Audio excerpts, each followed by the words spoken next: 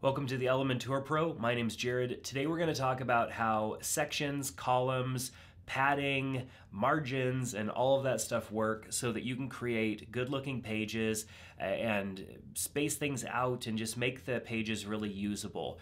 You know, when you create new sections and you start to throw elements in there, things can kind of get smashed up and just not look really good. And so understanding how to separate sections using margin or padding, and even elements themselves, separating them in columns using margins and paddings and stuff like that, it's good to have an understanding on how all of this works. So we're going to go through this and look at how you create sections, columns, how you use margins and padding within them. So we have a blank Elementor page here. We have our header and our footer, but everything in between is just a blank Elementor page. When we click on this plus button, we get a structure that we can choose from. This is going to create a section, and it's going to create a column or a variety of columns. So for example, if we choose just this one, we've created one section and one column. If we choose this option here, we've created one section with two columns within it. But as you can see, there is not a whole lot of spacing there. We can grab an element such as an image element and throw it in and change that to an actual image. So we'll just choose an image here and hit insert. And we have an image, and I can even duplicate this and bring this one across so that we've got two of them side by side. But this is smashed up against the header and the spacing just doesn't look very good. So we're going to click on this area here for our section and go over to the Advanced tab. And the Advanced tab has the ability for us to change the margin and the padding. Now, there's two ways to think of this. A margin is going to add space outside of the section. Padding is going to add space inside the section. So essentially, as long as your background color is the same or your background is the same, it's not going to matter which one you change here. Margin and padding are going to look the same. But if we changed our background to something else, it might not have the effect that we were looking for. Let me give you an example. So I'm going to go ahead and add 40 pixels of margin to the top and the bottom of this particular section. That gives it a good amount of space from the header, and I feel like that's just a better choice to have a little bit of margin there. But if I wanted this section to have a background color, so I go and choose a background color, and let's just make the background color bright red so it's super noticeable. Notice that there is now a space between that background color and the section above it, which is the header. That's because the margin, as I described before, the margin adds space outside of the section. It doesn't add space inside of the section. So what we would need to do is go over to Advanced and change those margins back to 0 and then add 40 pixels of top and 40 pixels of bottom padding instead, and now you can see it goes full. So a red background is probably something you wouldn't use. You might use an image as a background or even a video as a background, and if you run into an issue where the spacing looks weird, as it did when we had the margin set, know that you need to use padding instead. The same thing applies inside of these columns. If we go and look at one of our columns, we go to Advanced and we wanted to add some margin. So say we wanted to add like 20 pixels of margin all the way around, that looks fine right here. But if we changed the background color of this column to a different color, let's choose blue, like a bright blue, so we can just see it, then you can see we have spacing here that we don't have filled in.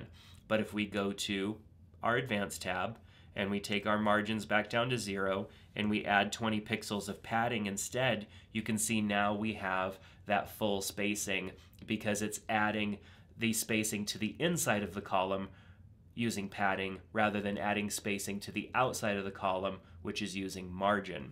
So you can do that both within sections and also within columns. And when you're doing that within columns, it works per column. So I would have to go and add the same attributes over to this other column if I wanted to have the same effect. So I'm just going to go ahead and put 20 pixels here, and I'm going to add a color to this because I have a few other things that I want to describe here. Now, because I am the way that I am, this has to be the same blue color.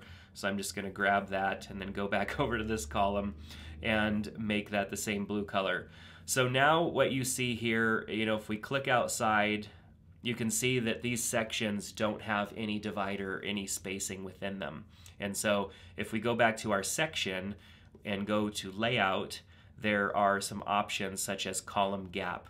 Now we have default, which essentially is no gap. We can add a narrow gap or a wide gap, but notice that it is still just adding spacing. There's nothing actually changing the amount of space between the columns. It's just changing the amount of space between the elements that are in the column there.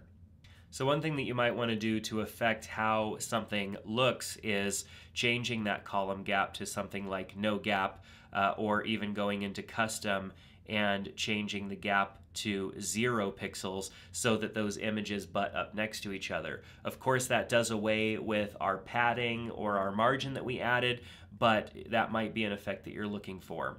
If you are going to go with an effect like this, then you definitely don't want to have any padding added to those individual columns, because it just doesn't matter. You can see that even if I delete the padding that we added to these columns, it doesn't affect it.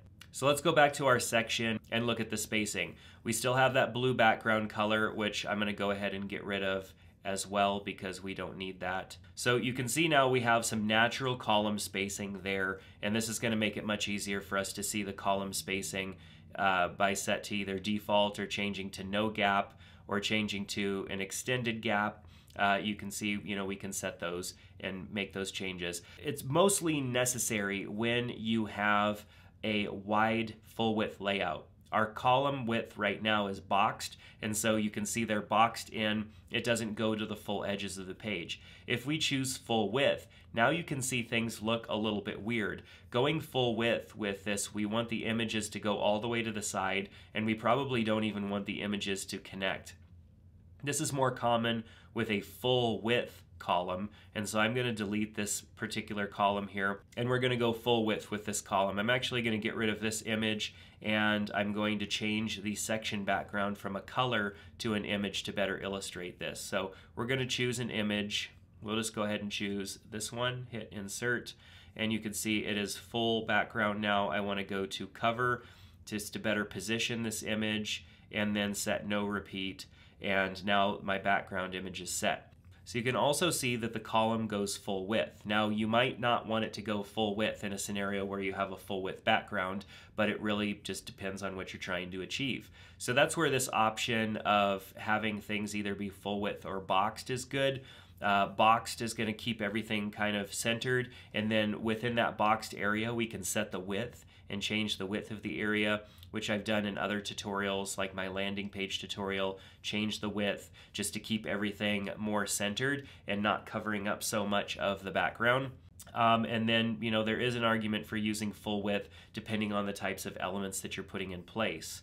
Now, there's also a way to adjust the section height to display more of the background, and we can do that by changing the height to a minimum height and then sliding the slider around to get the height the appropriate size. So I could go with something like 400, and now we have a section that is 400 pixels high, and then, well, it's actually 400 pixels plus the 80 pixels that we added in padding, because in this scenario now we don't need padding. Notice that if we go and delete the padding out of here, it really doesn't do anything other than just shorten our big section up.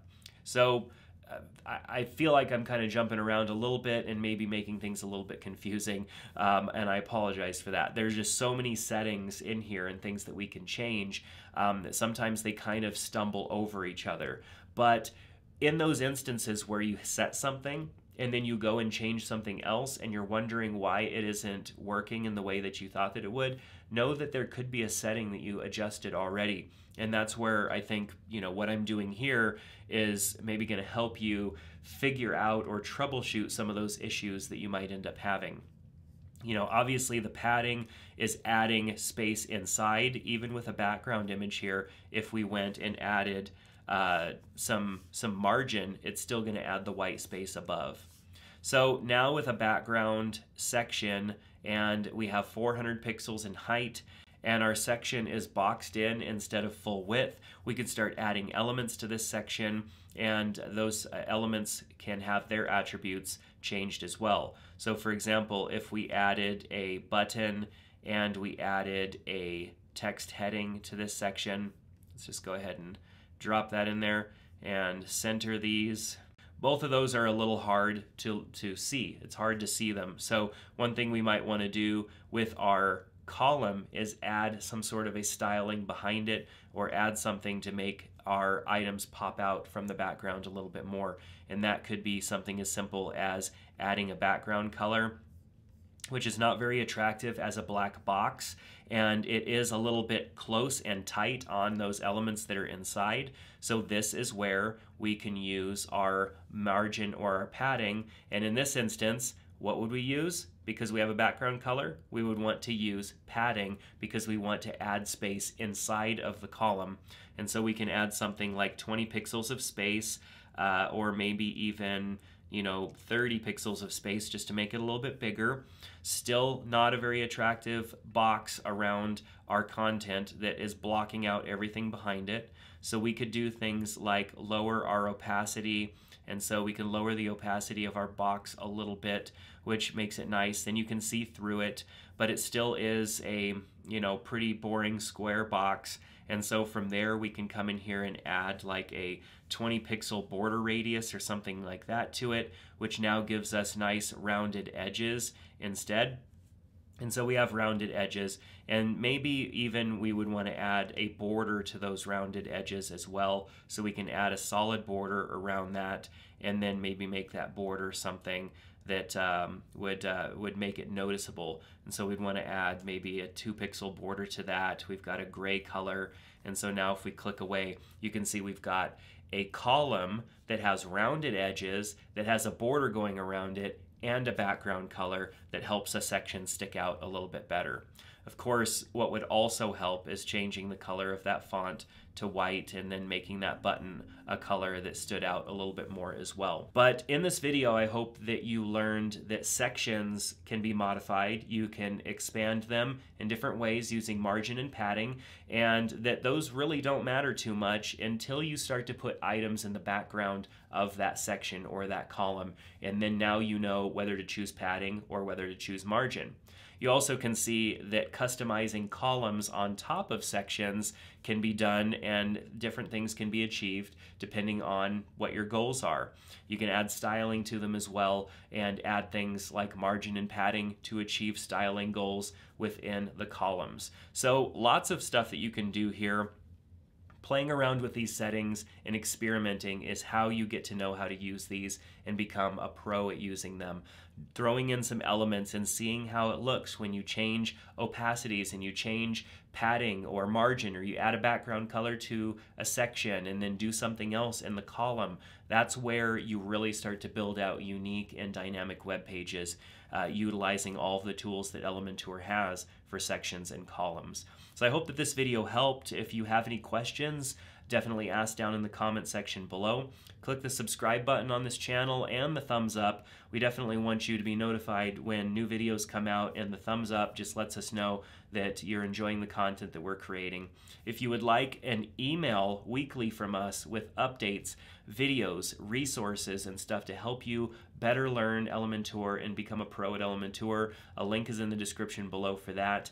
And we also, lastly, have an Elementor course that runs you through all of this stuff and teaches you how to do everything. So if you're looking for a structured way to learn Elementor, our course is available, link in the description below, so make sure to check that out. But that's going to do it for this video. Thanks so much, and I hope to see you back in another one soon. Take care.